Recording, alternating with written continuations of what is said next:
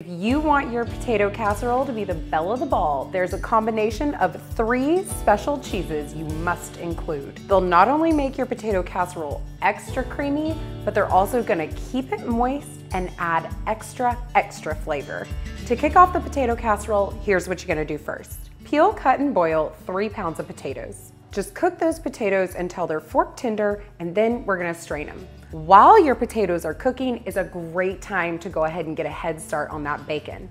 You're gonna cut up and dice some thick cut bacon, throw it in a skillet, and just stir it around until it's good and crispy. Once all your prep is done, it's time to make the potato casserole base. The potatoes have been properly drained. You don't want a lot of water going into any mashed potato casserole. To this, we're gonna add some butter. I'm just gonna add the whole stick because it's gonna melt down on top of those hot potatoes and blend in beautifully. We'll also add some milk. And now it's time for cheese number 1, the cream cheese. Now here's what the cream cheese does. The cream cheese is gonna help to keep this potato base really moist, even the next day and even the day after that, which helps you during the holidays because this is an excellent make-ahead dish. And now we're gonna add in some kosher salt and some black pepper. And to help me get everything really good and incorporated, I'm going to use my handheld mixer. If you have a stand mixer, you could also use that fitted with a paddle attachment.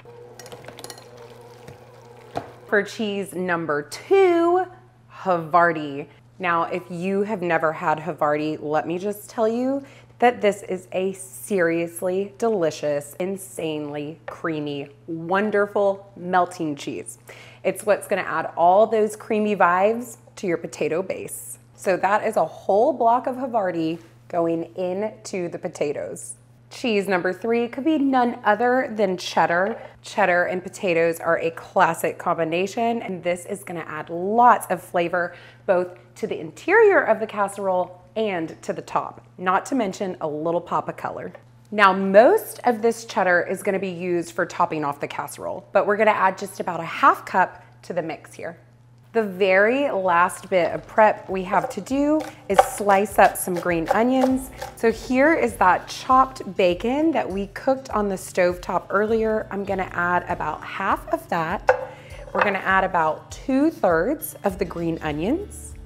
Just give this all a good stir. And then we'll add it to our baking dish here.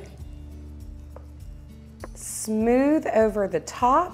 Now we're just gonna top it with some aluminum foil and we're gonna bake it for about 20 minutes. Then when the 20 minutes is up, we're gonna take off that foil, add the rest of our topping and pop it back in the oven for another 10 minutes.